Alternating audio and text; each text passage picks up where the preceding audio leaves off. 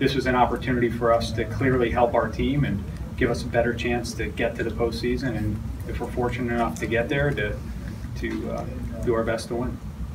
How much do those extra years of control beyond just this year kind of help ease the burden of giving up the prospects that you did? Yeah, I think we looked at this as not only a move that will help us this year, but for years to come.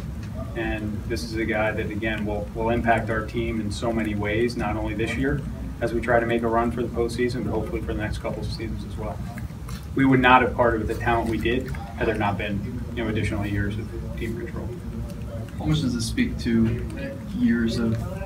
good drafting and building a farm system to be able to put yourself in a position to make this kind of move? I think it really speaks to the job our scouting staff and our development group have done